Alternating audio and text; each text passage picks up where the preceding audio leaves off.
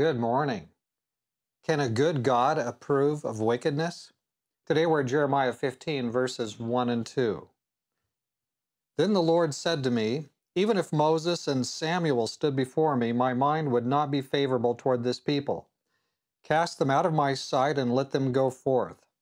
And it shall be, if they say to you, where should we go? Then you shall tell them, thus says the Lord.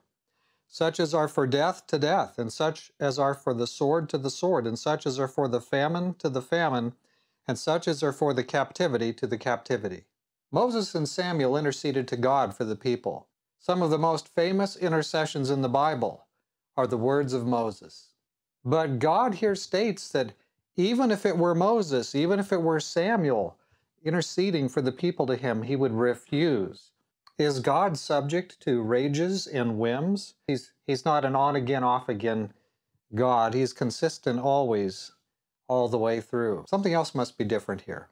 Now, there's a difference between the situation in the time of Moses and the time of Samuel, and this time in Jeremiah's time. There are differences in accountability and responsibility. Remember, in the time of Moses, the people were just coming out of hundreds and hundreds of years of bondage under heathenism.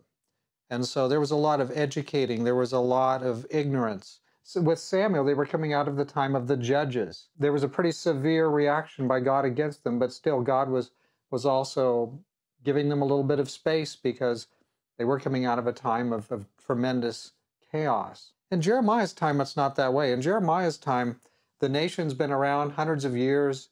They've had prophets, kings, priests, the whole priesthood should be working and functioning right. The people had the scriptures, some of the scriptures. They had very little space to say to God, we didn't know what we were doing, please excuse us.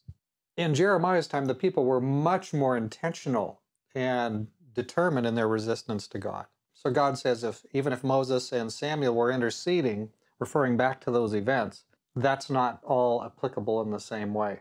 And that brings us to our time. What about our time?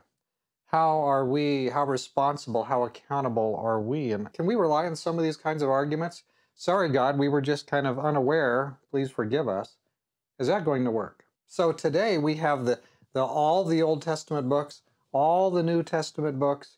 We've got a couple of thousand years basically of time after that. Church study, very careful study, remarkable depth of hermeneutics, comparing Scripture with Scripture. We have the whole testimony of the Bible about how to do that and how to do that in a way that's very sound and biblical. Under the full blaze of this gospel glory, how many excuses, with all of our tomes of scholarship and all the study and PhDs in our religion departments, how accountable are we?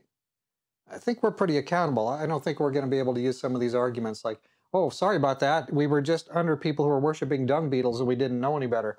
That's not going to fly. We're accountable for that too, aren't we? For being aware that we're reading out of the sewer pipe, some of this fake things all over the headlines. I think we're pretty accountable and pretty responsible. So we want to come to ourselves and say, Lord, please help us to be people of the book. Help us to know what the Bible says. We may not know what the latest thing, online is, the latest news item that's going to be on the news tonight, but I hope we know something about what the Bible really teaches. We've got to put it in here. Let's pray about it. Dear Father in heaven, we want to be faithful people.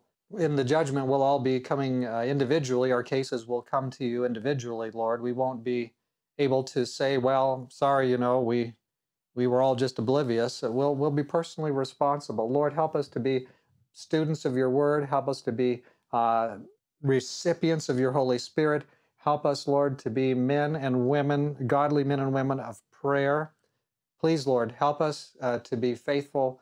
Help us to be active in our local church congregation, living and growing spiritually, helping others to grow.